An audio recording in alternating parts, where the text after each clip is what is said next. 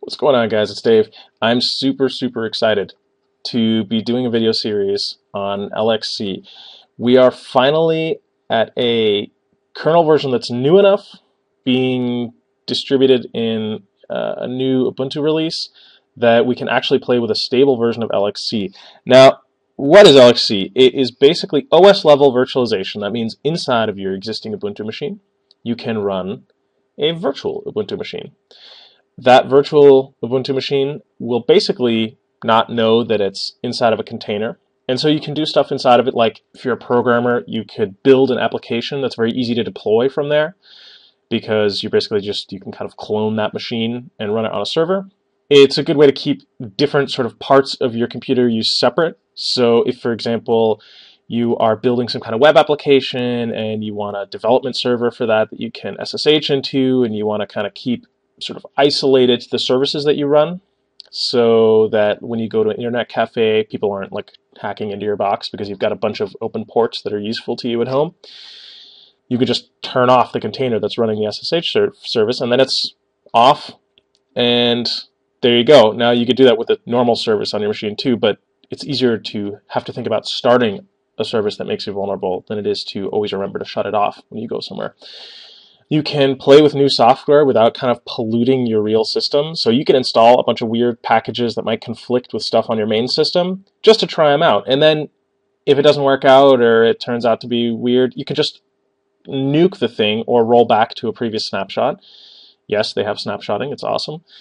And don't have to worry about like going and finding config files that it made or something that was missed during the uninstall, especially if you're compiling stuff and not installing through a package manager. You can sometimes make a mess.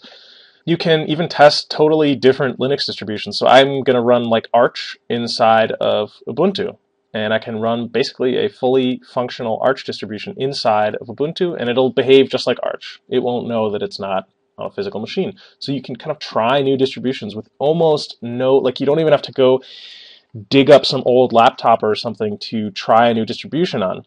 You can literally just do it while you're surfing the web and doing other stuff.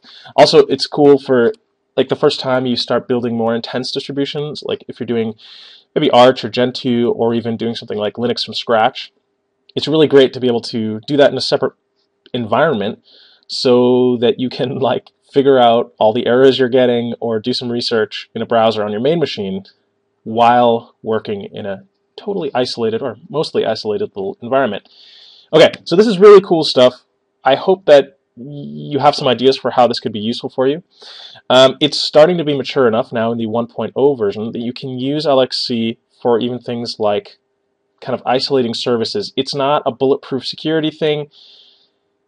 They're working on it, but I'm starting to think it's a better idea to like run SSH or something inside of a container than it is outside of one. Basically, there's some things in the past that have been similar to this. It all started with chroot, change root. That's like early 1980s, and that's basically a way to set a root directory for a process that's not like the system's actual root. Now, there's all kinds of problems with this. There's lots of ways to break out of it, but that was the 80s. It's been vastly improved on Unix and now Linux systems since then. And Unix especially, they've had some really cool tools to play with that the Linux world hasn't really been able to put into the kernel or use even a lot of the time. So you've got like BSD jails. Those are fantastic. And at this point, they're still much more mature than LXC. So like I would probably use BSD jails at this point if I had to roll something into production. And same with Solaris Zones. It's another sort of virtual machine that uses the same kernel that your main operating system uses. That means you can perform much better in your virtual machines because they're just sharing the same kernel. There's no like translation layer between your container or VM and the host machine. Of course, that also comes with problems, right? Because if you cause a kernel panic in a container, that means your host machine also locks up and dies. So there you go. It's a trade-off. LXC is pretty mature.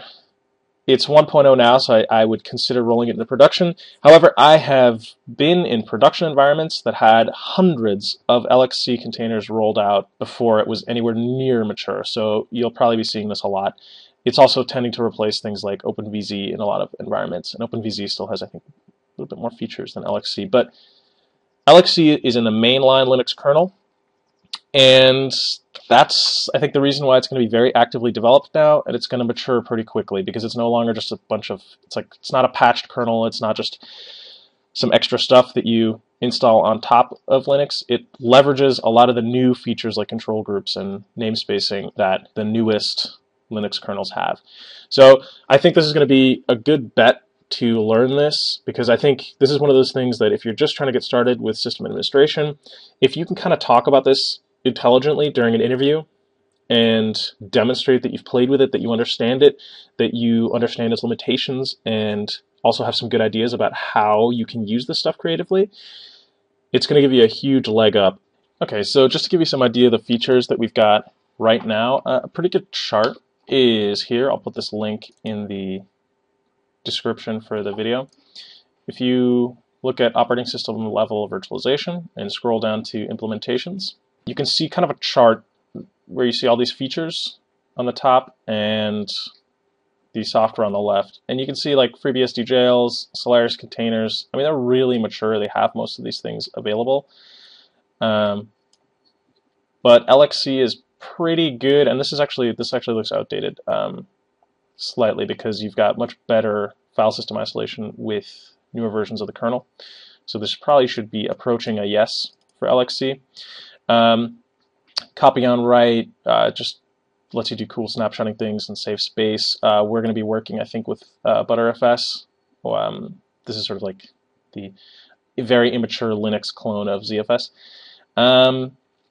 Disk quotas, I think, is possible in 1.0. I'm not 100% sure, but you've already got features like I/O rate limiting, memory limits, CPU quotas, and network isolation. Checkpointing is possible, however, live migrations aren't. That means you can't move a container between hosts while it's running yet. Maybe they'll figure out a way to do that. And also root privilege isolation. This is, you can see, no with a lot of footnotes. I'm pretty sure you can run unprivileged containers now, so this is a lot safer than it was. But this no is also probably approaching a yes. And it's being developed at great speed, so a lot of these red things will become green shortly, and like even this is already outdated, you can see, because like this is no longer partial and this is no longer true. So there you go. And these things are, these are mostly like a little bit of security features and mostly performance features. So like one program on some container can't hog the resources of your entire machine. You can limit those things, and part of the series will be me showing you how to do that. I'd like to acknowledge the series of posts from one of the LXC developers that I'm basing this entire series on. That would be this here, this LXC blog post series from Stefan Graber. This video series is basically just taking you through all these posts. Some of them are fairly long. I still recommend you read them if you're going to do anything serious with this, but I want to demonstrate this because I know a lot of people just aren't going to read these posts, and you should still see, as far as I know, this is the most up-to-date set of tutorials on how to work with LXC, and I just really wanted to make a video version of this because not everyone will read these tutorials. Cool. So in the next video, we'll get started and we'll install LXC and create our first virtual machines. The tools that they've built make this really simple, so all this introduction and theory thing should probably be one of the longer videos in this series. So if this is helpful for giving an overview, give this video a like, subscribe if you want to be updated when I release the rest of this series. It'll probably be 7 or 8 videos, and I'll take you through sort of this complete tutorial and all the basics, all the things that maybe will change in the next few months with LXC. Cool. See you in the next video.